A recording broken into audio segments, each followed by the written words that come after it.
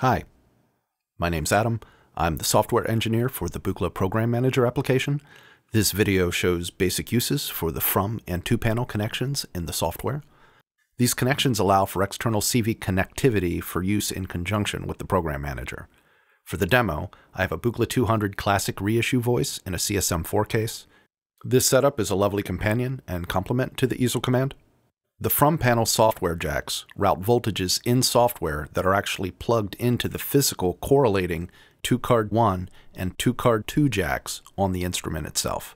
I've plugged in a banana cable coming from a 281 to the 2-card 1 jack on the physical easel command instrument. In software, this voltage shows up at the from panel 1 jack. I'll connect it to the mod oscillator frequency CV in jack, and we can hear the result. While even in remote mode, you could do this by connecting directly to the physical CV in jack and adjusting the physical fader. In software though, you have the added benefit of the depth feature on the connection, which you can also invert per connection if you want, which we can clearly hear when I do so. Often when inverting, you'll want to adjust the correlating offset to put things in range. And obviously there's a second set of similar connections, 2-card 2 and from panel 2, that you can use in the same way. Conversely, you can send voltages out for use externally as well.